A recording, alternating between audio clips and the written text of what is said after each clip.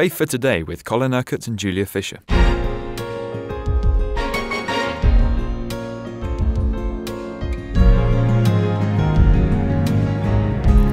We've been discussing wisdom this week, Colin, and you've just said we're going to have to do another week on this because we've hardly started. It's so interesting. But the message that's coming through loud and clear that wisdom really is the most precious gift there is. It's the thing we should be seeking after more than anything else. Yes, and it has such practical ramifications, both for us, our well-being, our soul, the well-being of our souls, but also our physical well-being. It affects our health. And we're going through these early chapters, the first 8 chapters of Proverbs, seeing what we can learn about this wisdom.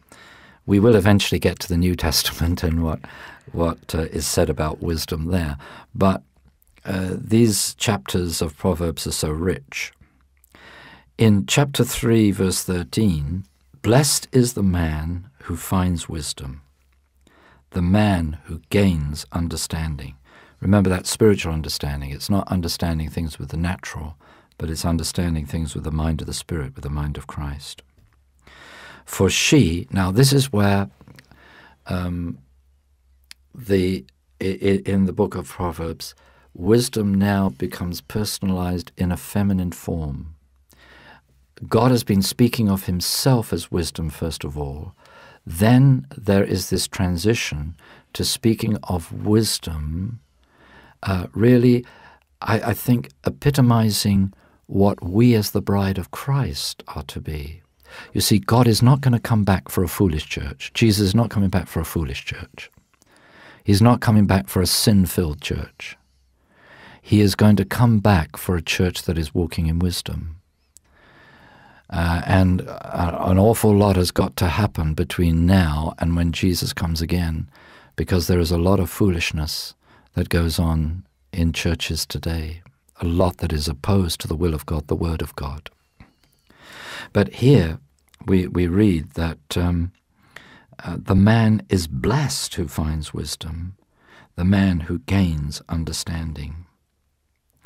And then the scripture says that wisdom is more precious than silver, than gold, than rubies, precious stones. But then in verse 16 we have the repetition of what we saw earlier in the week. Long life is in her right hand, and in her left hand are riches and honor. This shows what God wants for us as his people. He wants us to prosper. He wants us to be in health. He wants us to be honored, both by God and people. Oh, yes, yes, yes, there will be times we will be persecuted and dishonored. But you see, God will honor us even when we face persecution.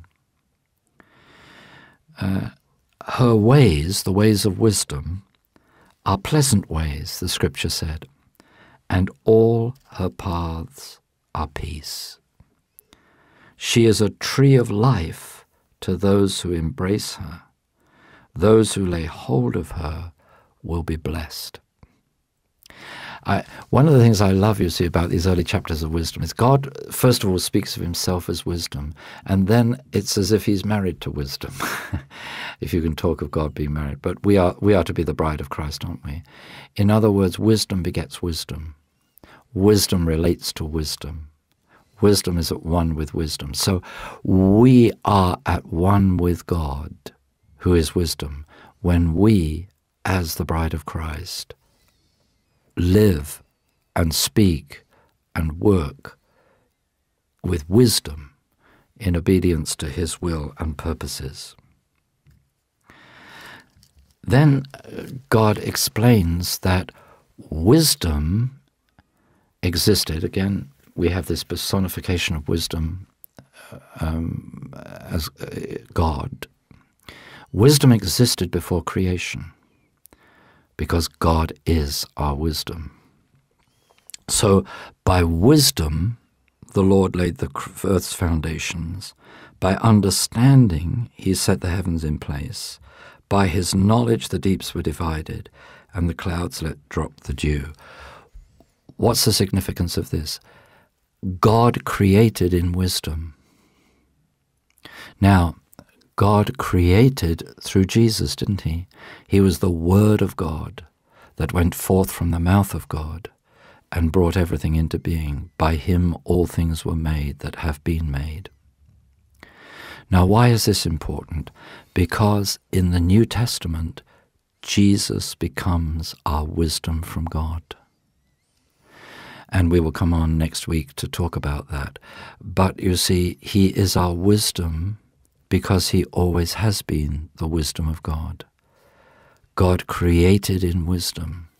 So when we look at the universe, not just the creation of this earth, but even when we look at the creation of the earth as it is, we know that this expresses the wisdom of God.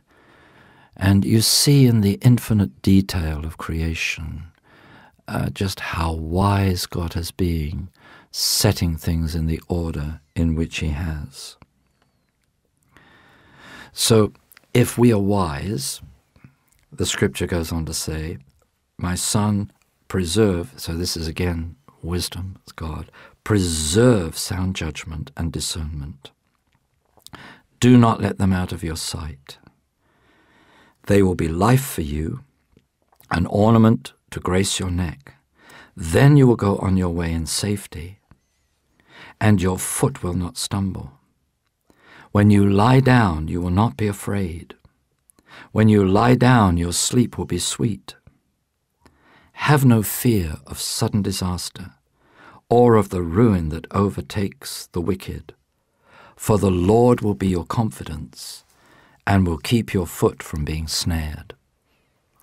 All that, all those promises, are the outworking of wisdom in our lives. So then, because we have to express that wisdom practically, the scripture goes on to say, do not withhold good from those who deserve it, when it is in your power to act. Do not say to your neighbor, come back later, I'll give it tomorrow, when you have it with you now. Do not plot harm against your neighbor, who lives trustfully near you. Do not accuse a man for no reason, when he has done you no harm. You see, to act in those ways would be foolish, wouldn't it? It would be to go against the will of God. Do not envy a violent man, or choose any of his ways. For the Lord detests a perverse man, but takes the upright into his confidence. That's quite a statement, isn't it? Yeah, now there's quite a bit that's going to be said in the following chapters about perversity. That we've got to keep perversity from our hearts and from our mouths. Now, what is perversity? Perversity is whatever is perverse, whatever goes against what God says, and therefore what God desires. So keep perversity out of your heart, keep perversity out of your mouth. Do not make choices that are in opposition to the will of God. Do not say things that are in opposition to the will of God.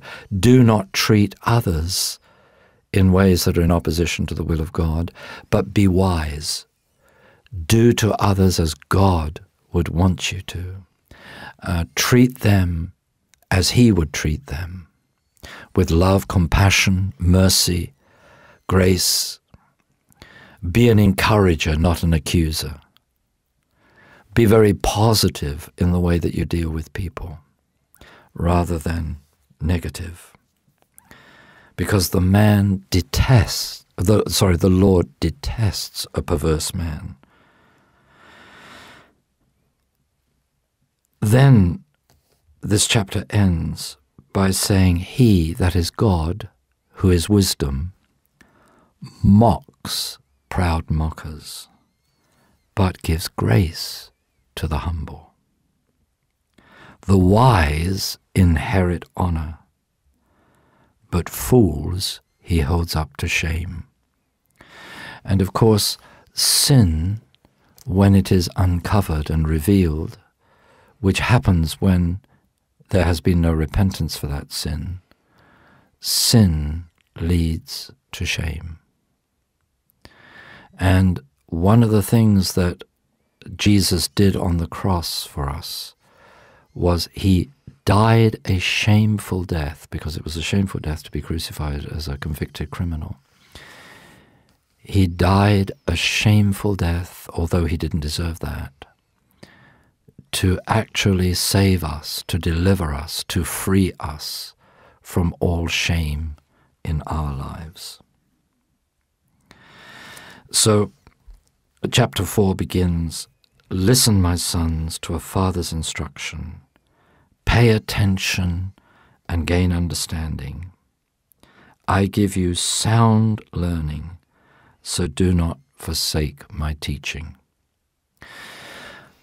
The wise Christian is a man or woman of the Word of God. He or she does not depend upon their own opinions, but upon what God says. Now you see how much foolishness there is in some churches today, because the decisions they make and the things they teach depend upon the understanding of man and not upon the wisdom of God. And it is for that reason there is no fear of God in our land. Because if there's no fear of God in the church, there will be no fear of God in the nation. So the fear of the Lord is the beginning of wisdom. God wants to bring us back to wisdom, back to the fear of the Lord, back to obedience to his will and purposes. You've been listening to Faith for Today, presented by Julia Fisher. This program is sponsored by Kingdom Faith. For further information, visit our website, kingdomfaith.com.